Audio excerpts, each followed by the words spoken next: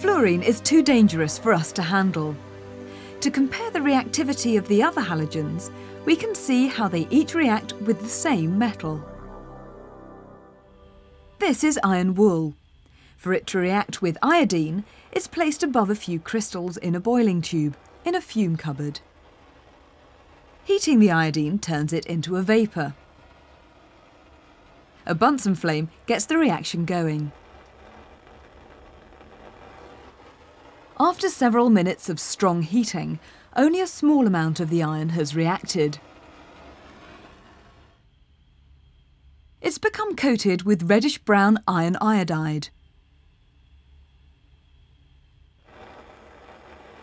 Put bromine in the tube instead of iodine, and it immediately vaporises. Again, the iron wool needs heating, but not as much. This time, there's an easily visible reaction.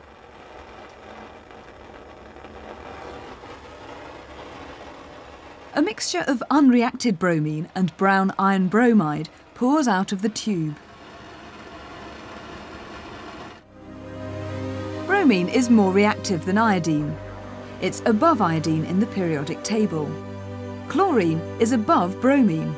So how reactive will chlorine be? The apparatus on the left generates a stream of chlorine gas. Concentrated hydrochloric acid is slowly dripped onto potassium permanganate.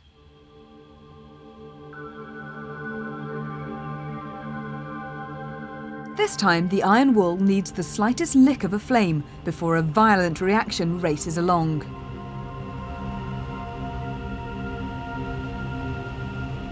Clouds of pale yellow iron chloride quickly form.